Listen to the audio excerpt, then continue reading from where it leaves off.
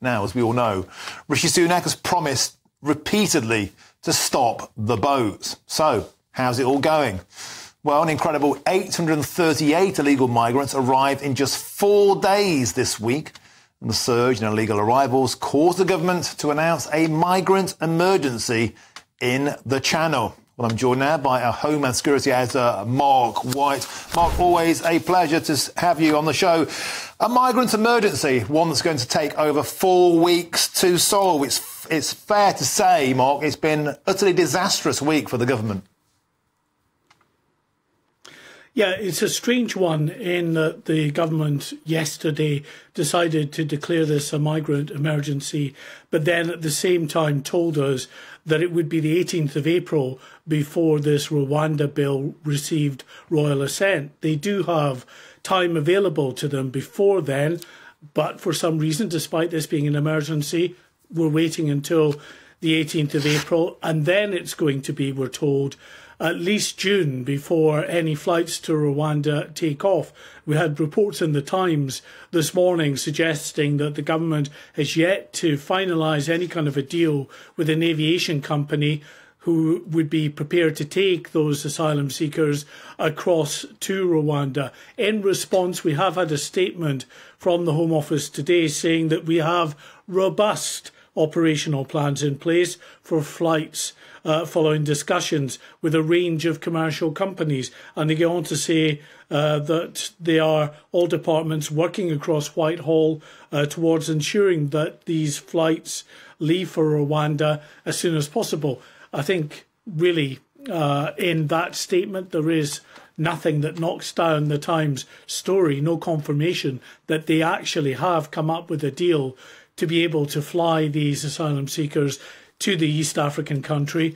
And in the absence of that, we understand that there are discussions to try to persuade the RAF to pick up the slack here. Now, understandably, the Royal Air Force just doesn't want to get involved with this controversial process, and not just because it's controversial and potentially a security risk.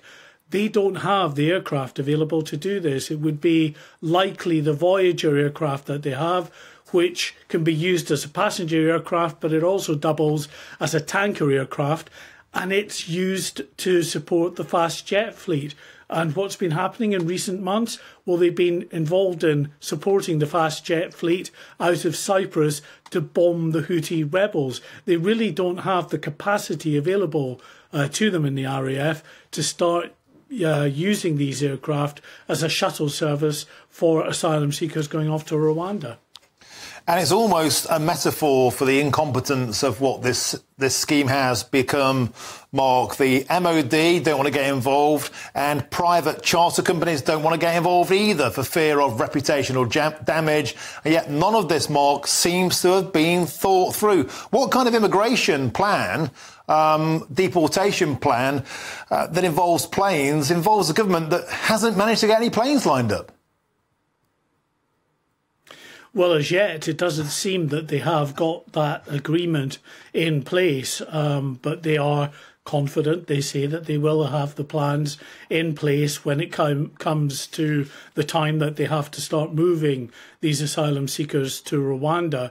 And all the time, more people are coming across the Channel, making these illegal voyages across from France. And as you said in your introduction there, 838 just since Tuesday, 61 on Tuesday, when the weather conditions improved to the point they were borderline. So we got about 61 across on Tuesday. On Wednesday, it was flat calm, and that's when we saw 514 of these people make that illegal voyage.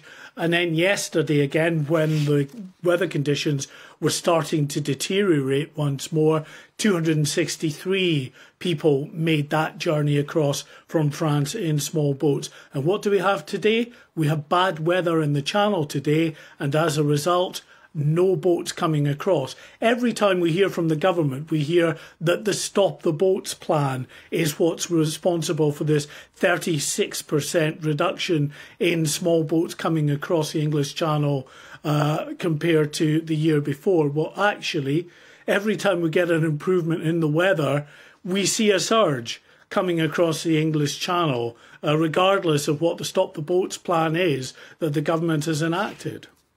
Yeah, Mark White, we're both smiling away. I think it's one of those situations now where we either laugh or we cry. Mark White, thank you very much for joining us on the show. Sometimes it might seem the best option is just for them to do a rain dance on the top of the White Cliffs of Dover, because, as we said yesterday on the show, Chris Hope, we got that message out that they were cheering in the 1922 committee because they were told they could have an early cut for the weekend. Number 10 contacted us directly saying that wasn't the case. They were cheering because it's been given royal assent, this Rwanda bill, but not until April the 18th. What kind of emergency takes a month to solve? If that was an emergency leak, the government would be up to their necks in water. Perhaps an ample metaphor.